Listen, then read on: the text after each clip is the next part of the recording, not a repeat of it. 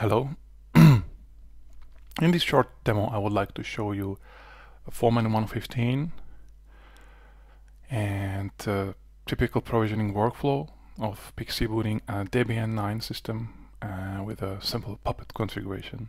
So first of all, we'll create a new host, we'll initiate the installation, will take some time, and I will head over back to the Foreman user interface and we can take a look how things are set up.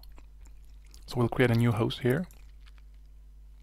We'll give Foreman automatically gives it a random name. So I will select organization location.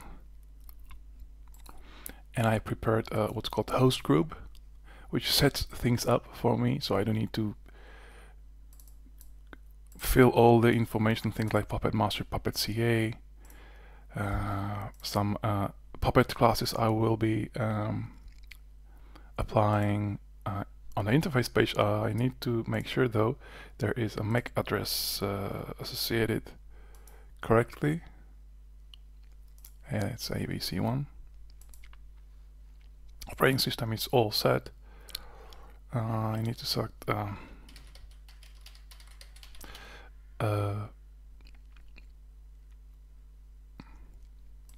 root password. And now we can head over to my system and boot it from the network. So we'll just wait a few seconds in order to let the Debian installer to come up and start installing, and then we'll go back to the Foreman user interface and we can walk through the whole process of setting things up. So as you can see, it's loading up. So let's return back. So the first thing we need to set up are the provisioning templates. Foreman has a very capable provisioning templates rendering system, which is based on ERB. For Debian-based distributions, we're interested in pre-seed templates. So the first one we need to look for is PXE Linux template. That one is used to render a PXE Linux template that goes to a TFTP server, which is, together with DHCP, it is used to boot up the installer. As you can see, it's there are a couple of parameters there which are not interesting. The most interesting part is here. Kernel and append line are the things that will be then rendered. We need to make sure that this is associated with the operating system we will be using, or we were using actually, 9.1 Debian. The second one to look for is provisioning template. That's the recipe, if you will, to the installer. For the Red Hat systems, this one is called Kickstart. For Debians, this is called Precede. As you can see, it is, again, it's highly parameterized. So depending on if you enable or disable, Salt, Puppets, and other stuff, Ansible, it is, installing those packages, enabling repositories. And there are things like host parameters, so we can set, for example,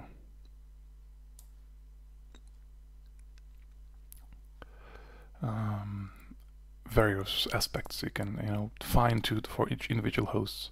Again, association needs to be set to Debian. And the third one, which is interesting or important to set, is Precede default finish, and this is kind of a snippet or shell script that is downloaded at the end of the installation and executed. As you can see, it's setting up remote execution keys. If you enable that, Chef, Puppet, or Salt, depending on your configuration. And again, association to the Debian system. Second thing we need to check for is installation media. By default, Foreman ships with a couple of installation medias. These are just URLs. In our case, we'll be using Debian Mirror, which is just a URL to a site that holds, all the necessary metadata and packages. I'm installing directly from internet. Hopefully, this won't break. We can, of course, do Mirror if you want. Now we need an operating system entry. So here I've created a Debian 9.1. So it's a Debian system 9.1 description Debian 9.1 family Debian, and we associated this with architecture of x86-64. We need to select the partition table, which is pre-C default. I'll visit that page in a minute. That's just a recipe for the installer how to do a partitioning. Installation media is the Debian Mirror, and templates, we associated all of these templates here, so we need to select these as the templates which will be used for this particular operating system. So partition table is just a special kind of a generic template. So we have a pre-C default. So again, this is a part of the Debian installer recipe that does the partitioning.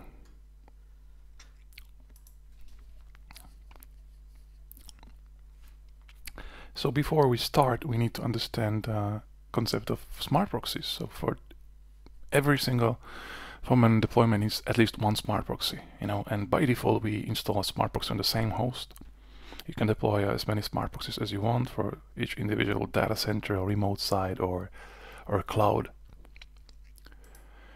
So we'll be using the pre-installed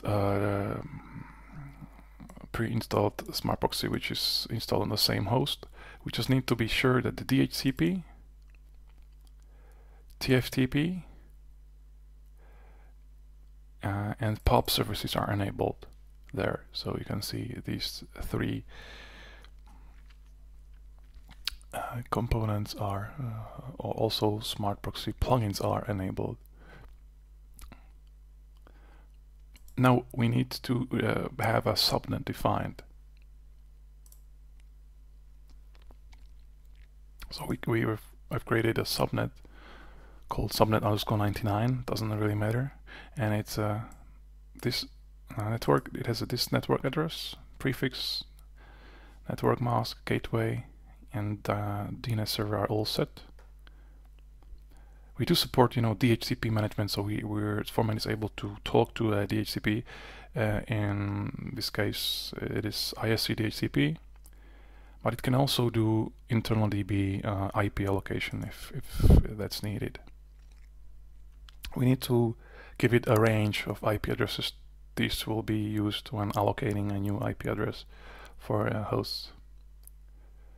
We need to set a DHCP proxy and TFTP proxy. I only use one proxy, so I need to make sure this is selected.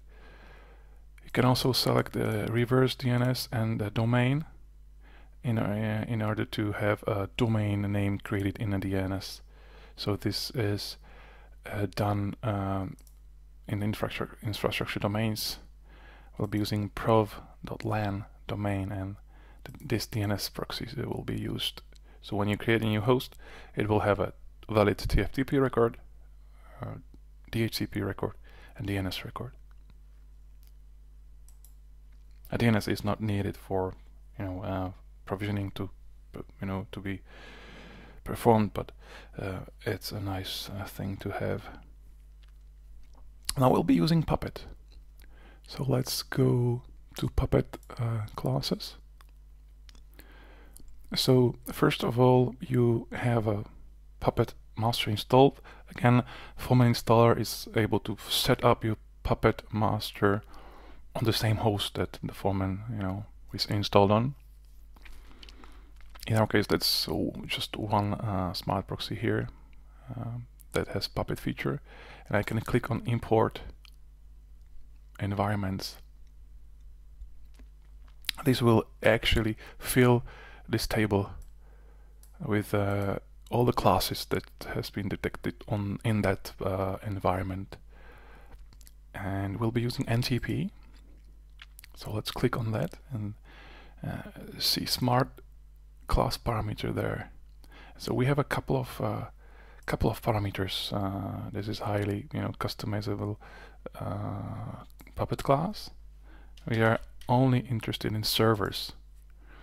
So I've gave it some description, and now this one is important. Override flag is selected. Key type is type of an array, and there's a default value there.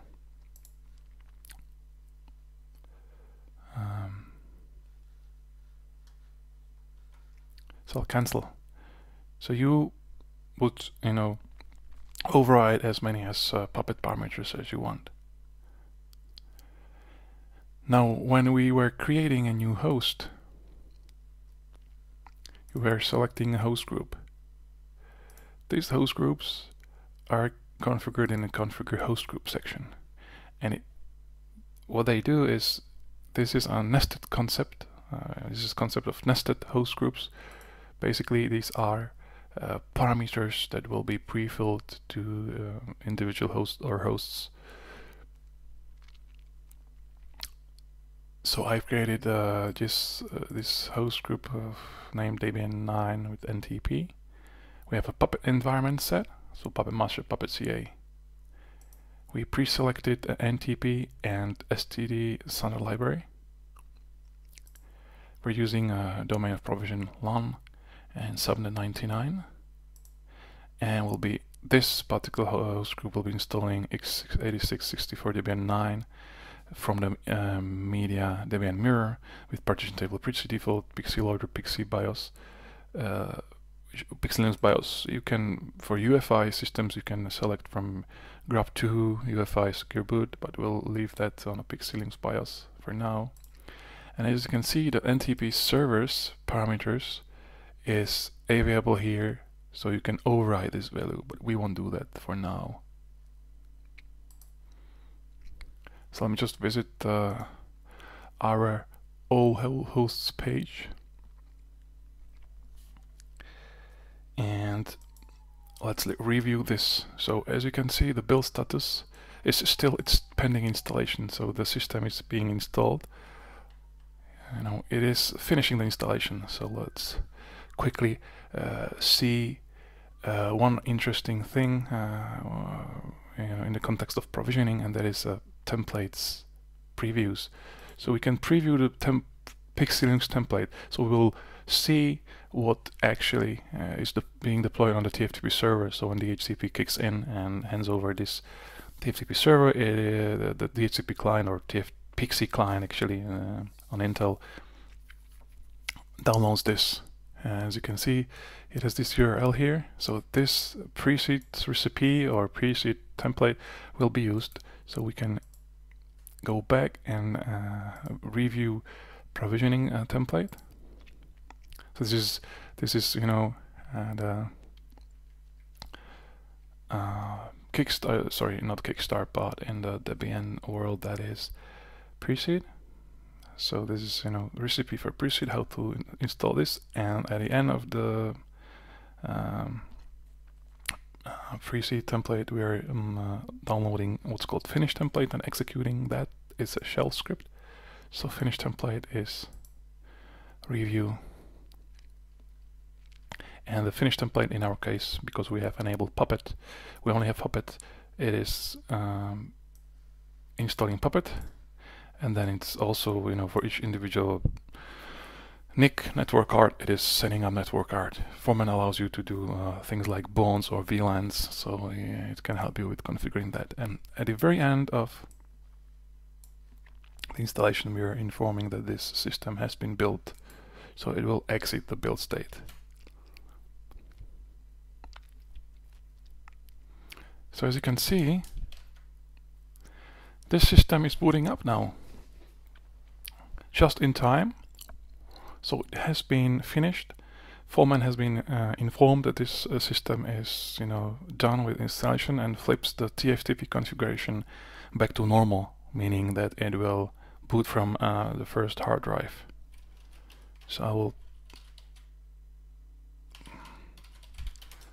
I will log in, and by default Puppet will kick in every so it is on a background. So Puppet is currently working on, so let's just wait.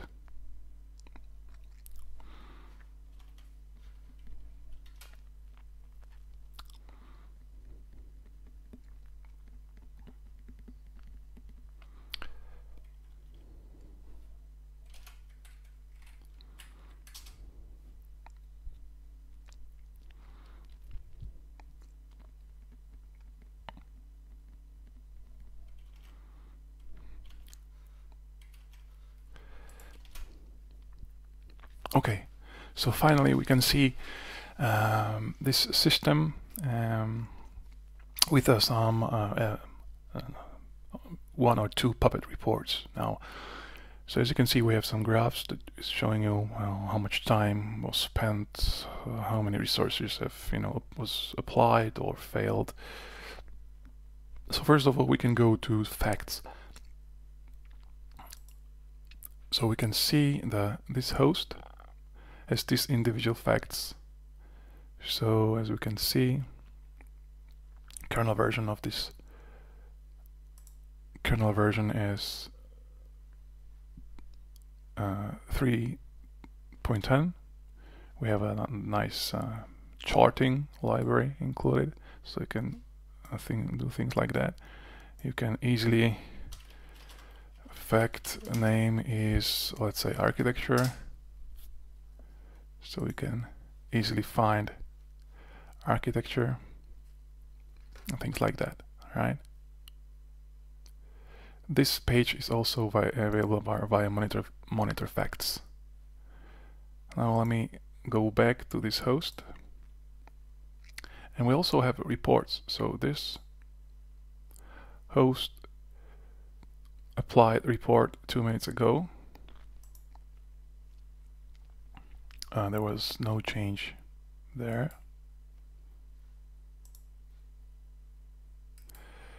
So this is how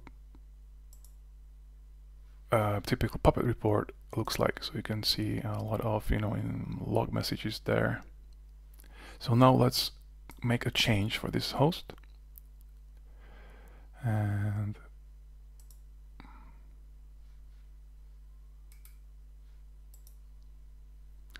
let's edit it, and let's, for example, let's change the parameter here and override it, and let's change this to number 3, and submit. Now I'm going to run the Puppet agent,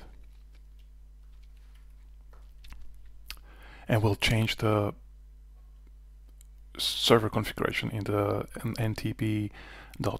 So we will see a new report coming in, and as you can see that one resource was applied. We can easily show the diff here. So as you can see, Foreman is very good in configuration change management. And that's about it. This is the end of my short demo. This is how provisioning of a Debian system looks like with Puppets. Thanks for watching.